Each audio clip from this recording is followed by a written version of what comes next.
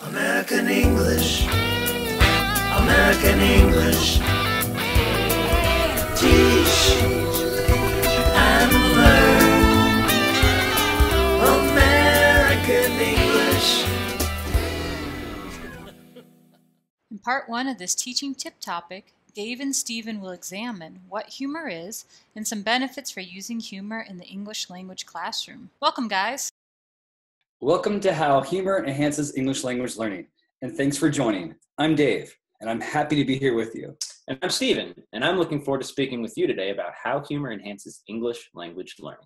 Let's get started. Here are today's goals. First, we'll work to define humor because it's actually a very broad concept that can be difficult to define. Next, we'll provide some reasons for why a teacher may want to use humor in the English language classroom. But before we do that, why don't we start with a joke? This is, after all, a presentation on humor. Okay, that sounds great. Dave, let me ask you a question. Sure.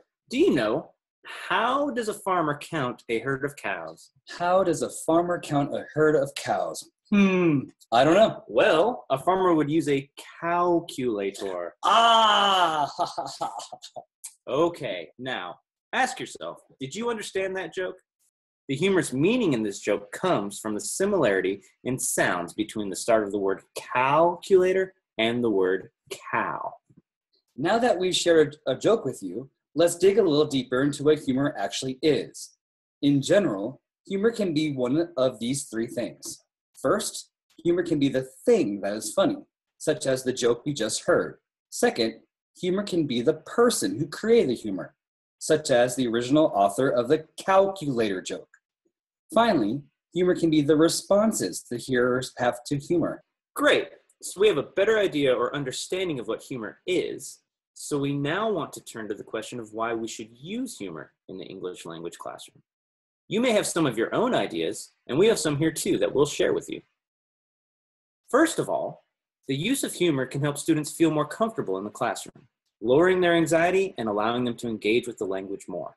Secondly, humor can be used to establish and maintain relationships in the classroom, not only between the teacher and the students, but also among the students themselves. Humor can also be used as a way to discuss difficult topics and situations that may be very serious and otherwise challenging to bring up in a classroom. Of course, humor can also be used as a way to relieve stress and relax the students. And finally, my favorite reason why we can use humor in the language classroom, because it's fun. Now, those aren't the only reasons why we should consider using humor in the language classroom.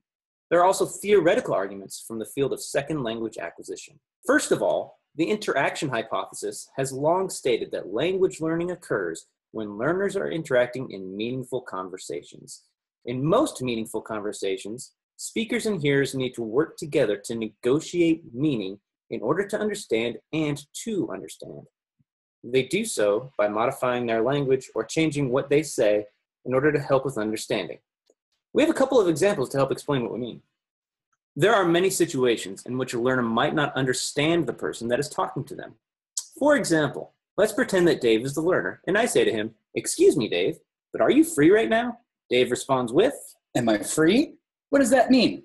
Clearly, Dave is indicating that he doesn't quite understand what Stephen has said.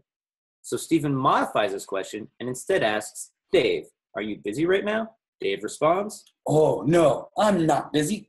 In this example, the modifications that Stephen made allowed for Dave's comprehension of the question. In other words, Stephen and Dave had to negotiate with one another in order to arrive at meaning. The same thing can happen when a learner cannot be understood. Let's pretend that Dave is still an English language learner, and he says to me, I do want food for eating. Not quite understanding what Dave meant, I ask him, "What are you saying?" Dave recognized that I did not fully understand what he said, and therefore changes his previous statement and instead says, I am hungry. "Now I understand what Dave is saying," and reply with, "Okay, let's go eat." Much like in the previous example, one of the people in the conversation needed to modify their speech in order to be understood.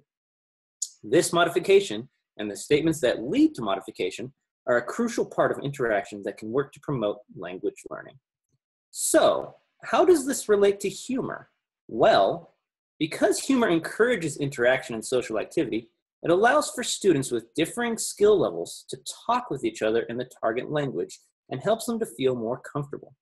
Using humor is realistic and meaningful, and many types of jokes and examples of humor may need to be explained. By explaining the humor behind language, learners are forced to consider the different meanings and forms of words. Summing up today, we define humor and then we discuss some of the reasons for using humor in the classroom. Thank you so much for joining us today, and see you again for the second video in this series. Right. Don't miss the next installment of this series where we will talk about identifying and using humor with knock-knock jokes. To check out other great teaching tip videos, be sure to subscribe to our American English YouTube channel. You can find resources for teachers on the American English website by clicking on the link listed here. And if you haven't already, be sure to like us on the American English for Educators Facebook page.